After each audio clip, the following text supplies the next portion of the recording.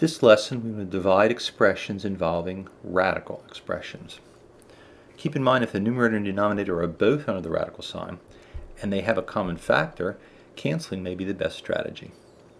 We do have to keep in mind, however, that there should be no radical in the denominator of your final answer, so frequently we will need to rationalize. Let's look at some examples. We want to divide and simplify. In this case, notice since they're both under the square root sign and 2 divides evenly into 128, this is the same as the square root of 64. And we recognize that 64 is a perfect square since 8 times 8, so our answer will be 8 here.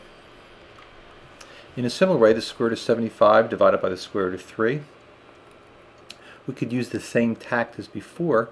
However, notice there is another process. Just to show you an alternate method, we could rationalize this by multiplying the numerator and denominator by the square root of 3. So that would give us the square root of the 9 in the denominator, which is the same as 3.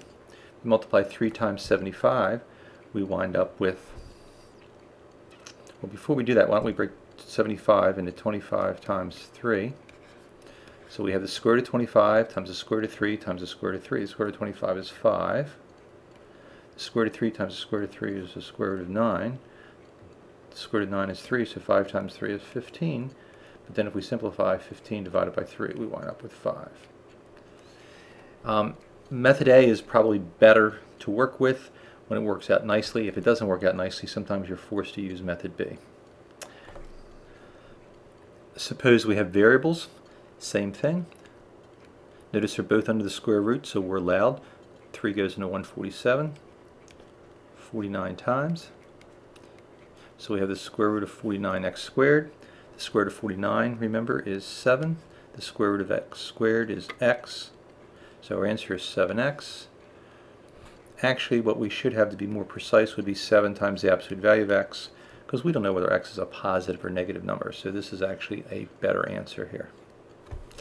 Continuing, we have the square root of 144y to the 4th divided by the square root of 16y squared. If we divide 16 into 144, since they're both under the square root sign, we can divide, we get 9. Y to the 4th divided by y squared. Remember, you subtract exponents when the bases are the same. So we get 9y squared. The square root of 9 is 3. The square root of y squared is y. So 3y is our answer, although 3 times the absolute value of y is actually better. What happens if we have a binomial in the numerator? Well, what we want to do is let's begin by simplifying the square root of 75. We can rewrite that as the square root of 25, which is a perfect square, times the square root of 3. What is the square root of 25? That would be 5.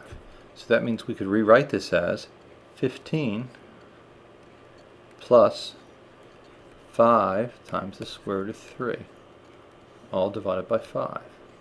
Now, I need to emphasize you cannot cancel the 5's here because of the add sign. If we have an addition or subtraction, we have to do it for each of those. So one method would be to factor. Notice that the numerator has a common factor of 5, so we can take the 5 out. 5 times what equals 15, that would be 3.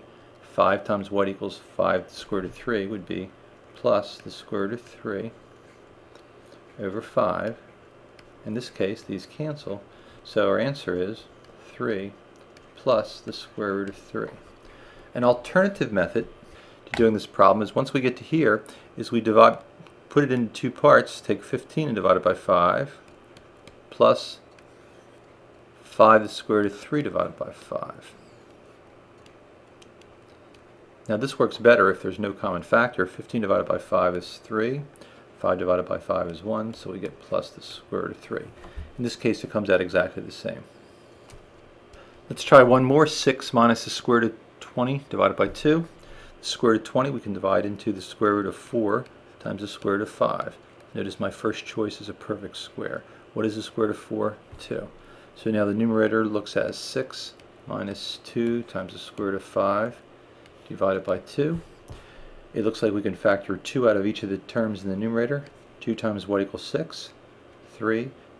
2 times what equals negative 2 to the square root of 5? That would be negative the square root of 5. Notice you should check this by using the distributive property to make sure you get back to here, so we don't make a careless mistake. In this case, we have common factors of 2, so our final answer will be 3 minus the square root of 5.